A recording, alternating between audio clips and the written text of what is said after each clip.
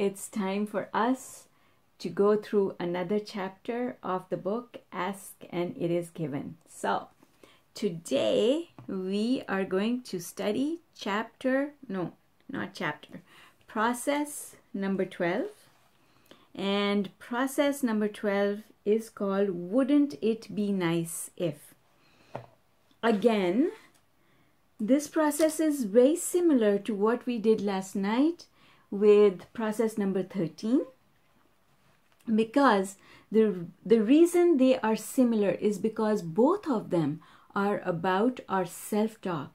Both of them are about what's going on in here. Okay, so let's first take a look at what Abraham is recommending. When you find yourself, so when to use this process, use it when you find yourself leaning towards the negative and therefore offering resistance, and you want to turn it around to something more positive. When you are already feeling good and you want to focus more specifically on certain areas of your life to make them even better.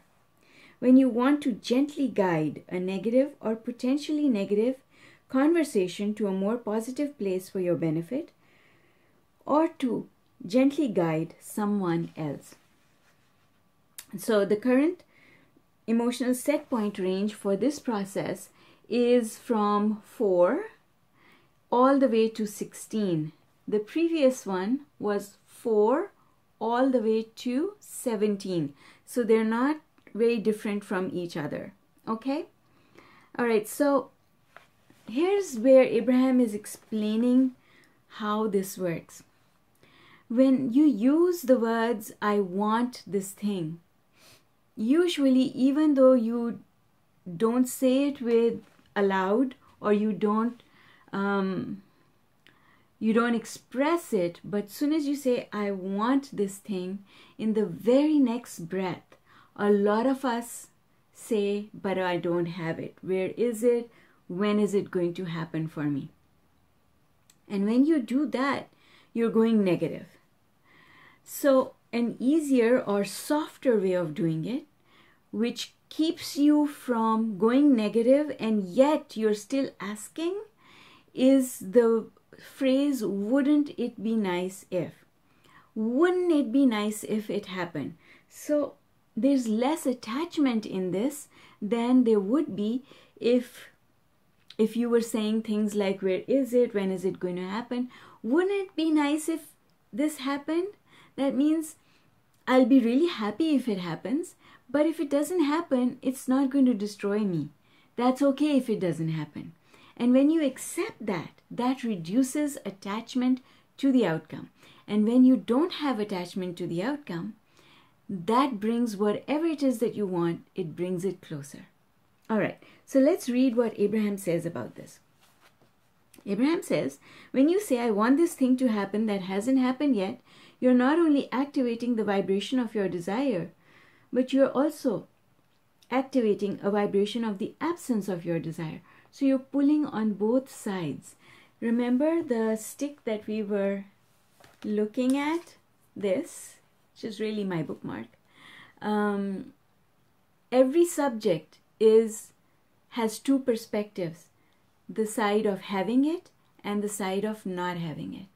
And that's really what Abraham is saying. When you say the words, I want this thing to happen, you're focused here.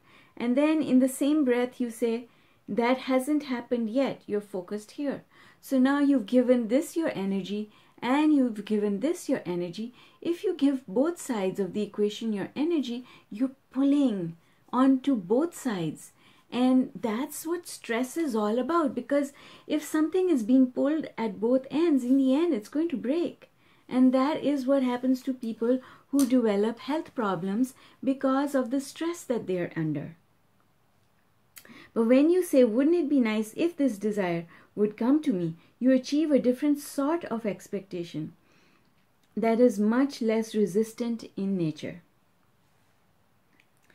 The wouldn't it be nice if process will help you let in things that you have been asking for on all subjects. Wouldn't it be nice if we had the best time we've ever had with these friends? Wouldn't it be nice if the traffic light traffic is light and we have a wonderful trip. Wouldn't it be nice if I had a really productive day at work? Those are all really good feeling. When you say them, it feels good, rather than saying, oh my God, I've got so much work waiting for me when I get to the office, right? Now, that's the side of, that's the negative side of the equation. Positive side of the equation is, wouldn't it be nice if I had a really productive day? Wouldn't it be nice if I find the most spectacular partner who adores me in the same way that I adore them? Wouldn't it be nice if I find someone and we waltz off into the sunset together? Wouldn't it be nice if there's somebody out there who's looking for somebody just like me? See, those are ways of saying the same thing, but with very little attachment or no attachment at all, because you're being playful. It's like saying, wouldn't it be nice? It's just like saying, knock, knock, who's there, right? It's playful. And when you're playful, you don't take things so seriously, then you don't create attachment to the outcome. And when you don't create attachment to the outcome, then things happen really, really quickly for you. All right. So the wouldn't it be nice if game is so important and so powerful, because when you say wouldn't it be nice, you are choosing something that you want and you're being soft and easy about it. In other words, it is not the end of the world, it is a much softer vibration. For example, let us say you want to reduce your body weight. Here's a wouldn't it be nice if example for you. And I like this example, so I'm going to read it out to you. Wouldn't it be nice if I stumbled onto something that really worked for me? Wouldn't it be nice if my metabolism began to cooperate with me a little more? Wouldn't it be nice if the desires that I've been holding for a long time sort of come to a peak like a guiding light? Wouldn't it be nice if I could meet someone who's just run across something that really worked for them, which would light a fire in me? Wouldn't it be nice if I could reclaim the body weight I had when I was such and such an age? Wouldn't it be nice if I looked like I did in this picture? See, you're still asking, you're still focused on what you desire, but it's a much lighter, happier, less attachment way of doing the same thing. And then Abraham keeps going with the example. Hang on one second. So they say, your logic would tell you, hey, I've been at this for a very long time. If I knew how to do it, or if I was good at it, I'd have already gotten it done. So you're contradicting your own desire. And so you would hold yourself in that vibration of contradiction. Contradiction, doubt. Those are the things that create a wobble in our vibration, because we are not steady. We are wobbling from side to side. So when we are playful and we say, wouldn't it be nice if, much of that wobble is gone and you're more steady in your vibration. So Abraham continues the example by saying, wouldn't it be nice if my physical body came into alignment with my dream? Wouldn't it be nice if I discovered this to be wouldn't it be nice if I came into energy alignment and everything around me came into vibrational harmony with that? Wouldn't it be nice if the cells of my body cooperate with the mental picture that I'm holding? Wouldn't it be nice if I could feel ease about my body? Wouldn't it be nice if my physical body began responding differently to food? Wouldn't it be nice if I began feeling a greater inspiration to exercise? Wouldn't it be nice if the food-burning characteristics of my body kicked into high gear and this process turned into an easy, almost effortless scenario? Wouldn't it be nice if my ideas about food came into alignment so that I find myself taking such pleasure from foods that are really in vibrational harmony with what my body wants and needs? See, if you read these statements, it feels really, really good. And you can write statements like this on any subject of your life, whether it be money or relationships. You can do this for anything. So then Abraham says, one more thing, do not expect instant results. Know that it is coming into being in its perfect time. In other words, you've been encouraging through your thought and behavior a cellular community, a large part of which you are about to extinguish. I like that. And so there's some cellular cooperation that is going to take place, and all cells are willing to cooperate. They are not sacrificing. They are not holding little cellular funerals in advance. There is no mourning going on as in, she's going to kill 25% of us. I thought that was funny. Okay, so see how you can do the process for anything that you want to do it for. Wouldn't it be nice if I could pay all my bills really easily this month? Wouldn't it be nice if I was able to find a new job that was perfect for me? Wouldn't it be nice if that person was nicer to me the next time we meet? Wouldn't it be nice if I could travel the world and see all the things that I want to see? Wouldn't it be nice if I could hear from that friend that I haven't heard from for such a long time? Wouldn't it be nice if they called me for an interview? Right?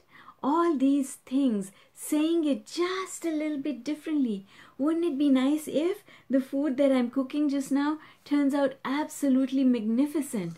Wouldn't it be nice if? So instead of saying, I want this, try saying, wouldn't it be nice if this came to me? Instead of saying, this hasn't happened for such a long time, try saying, wouldn't it be nice if it happened quickly? Wouldn't it be nice if? It reduces the resistance in anything and everything that we talk about. And that is the power of these words.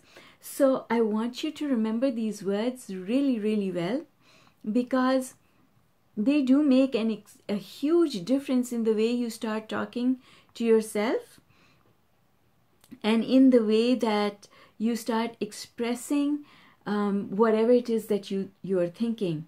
You use these words to preface everything that you're thinking about and everything that you're saying. Wouldn't it be nice if? Wouldn't it be nice if this happens? Wouldn't it be nice if? And that is really, really powerful, because that little change that you do has the capacity to completely revamp your vibration and take you up the emotional scale. Does that make sense? I hope that makes sense. So folks, this is a shorter chapter than the other chapters, and I don't feel that there's very much more for me to add to it. So I'm going to say good night for today and be back with you with another process from the book Ask and It Is Given tomorrow. But I can tell you for sure, these words, the last chapter or process and this chapter combined, if you can start putting into action these two, your whole thinking process is going to change. If there was a way to change our thoughts so that we become more positive thinking people, this, my friends, is it. The beauty of it is, after a while, it becomes your second nature and you don't have to think about it. It just becomes the way you think, and there's power in that. So I hope that you will start practicing it right away, and I can tell you that that's exactly what I did. This book is instrumental in changing absolutely the way I live life, the way I think my thoughts, and what I teach others to do. Blessings to you all, and I'll see you tomorrow. Bye for now.